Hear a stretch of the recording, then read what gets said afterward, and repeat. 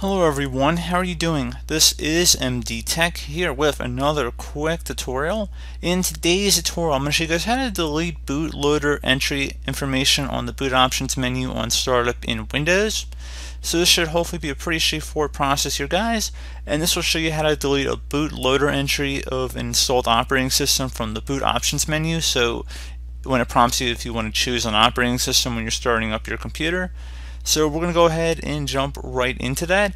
So please note, before you proceed, you're going to go ahead and make sure that whatever the bootloader entry is has been identified. So let's say you want to remove the Windows 7 bootloader. Just make sure you select that from the list and it's not currently your default operating system. So we're going to go ahead and jump right into that. Also keep in mind that this will not actually uninstall the operating system either.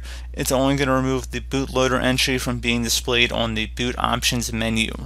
So we're going to begin, open up the start menu, type in msconfig. Best match should come back with system configuration. You want to go right click on that and then select run as administrator. Select the boot tab.